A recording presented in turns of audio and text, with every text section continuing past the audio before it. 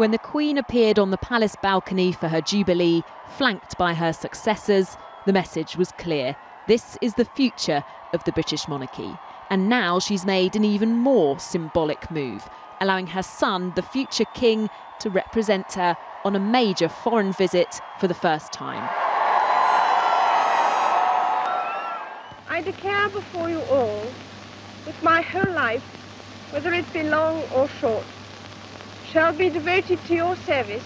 On her 21st birthday, the Queen pledged to serve her empire. She's now the symbolic head of 54 Commonwealth countries, so her decision to miss this year's gathering of leaders in Sri Lanka won't have been taken lightly. But Prince Charles has spent a lifetime training for this role.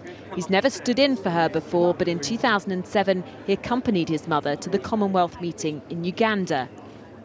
The Queen's advancing age and frailty is behind the decision. She's 87 years old and in March was admitted to hospital for the first time in a decade, suffering from gastroenteritis. The Duke of Edinburgh was forced to attend the annual Commonwealth Day service at Westminster Abbey alone as the Queen recovered. But despite her illness, she did manage to attend a reception later that evening to sign the Commonwealth's historic charter. This time, though, the palace isn't taking any chances, announcing it's reviewing the amount of long-distance travel she undertakes. It's quite a significant move. Given that the Queen is 87, one shouldn't look anything sinister into this, but given that she is 87, it's a natural transition.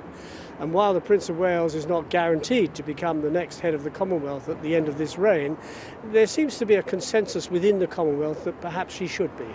It will be the first time the Queen's missed the meeting in more than 40 years. For the future king, this will be one of his most significant duties to date.